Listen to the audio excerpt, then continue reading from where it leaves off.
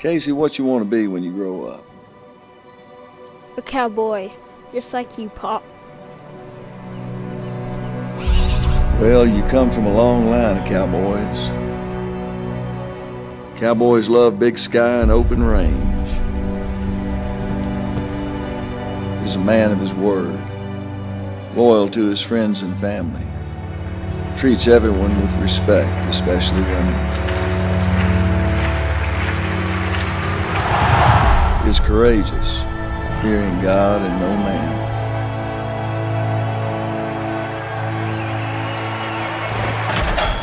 You do that, and you'll be a rich man and a good cowboy. That's what I want to be. So this is Peace River. This is a cowboy military love story. It focuses on the story of two ranching families who grew up together. The young man in one of the families enlists in the military just pretty soon right before 9/11. He then goes through quite a bit of trauma, PTSD, tries to reassimilate to cowboy culture and cowboy life to find hope and redemption. So I was actually in Los Angeles. It was right when the lockdown happened in 2020. I came across the casting online and I read the description and it just felt like my heart had been placed on the screen.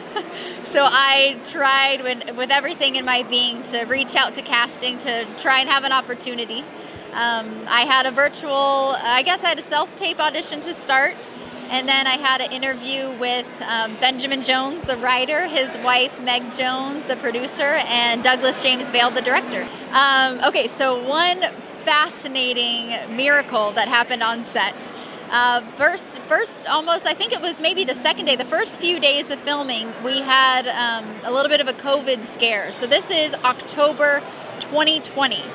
Right in the heat of COVID, and this is when filming took place.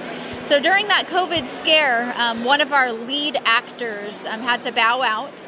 This is our first few days of filming, so we had to quickly recast one of the main roles in this film.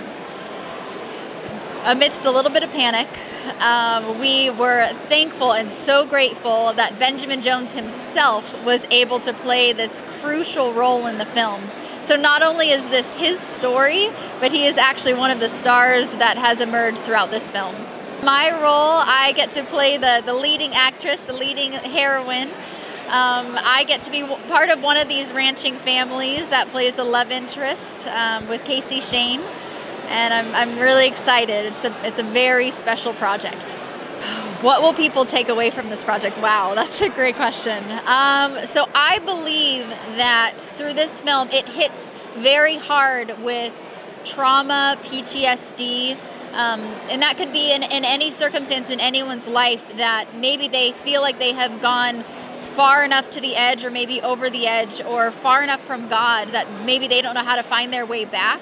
So my belief and my hope for this film is that it will bring hope and redemption and beauty and love out of pain that people may not know where to go. So this is where Christ's love and his grace that he gives us will go that far to reach us.